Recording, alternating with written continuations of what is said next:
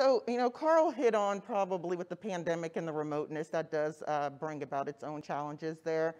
I would also say the pandemic has probably caused a lot of organizations to have some financial issues they've had to adjust to and deal with, but I would hope that we don't allow it to stop this great work around D&I that has to continue and has to take place, and we certainly have not.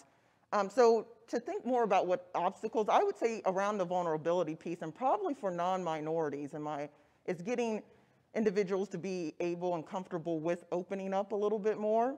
And I know that there's a lot of folks that feel like they may say the wrong thing.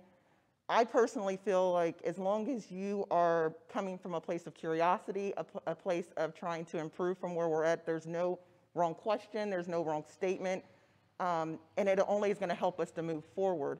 And I would also say that that's probably been one of the biggest challenges. Another thing I would highlight, though, is I think with minorities and being a diverse individual myself, it's very draining to have to always go through your own experiences and share them.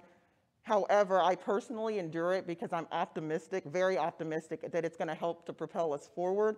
And that honestly, one day we're going to have leaders sitting around having a panel like this, but highlighting and celebrating all the work we've done now to have a more diverse and inclusive tomorrow. So I'm very optimistic about that part of it. But I've been sharing, and even my presentation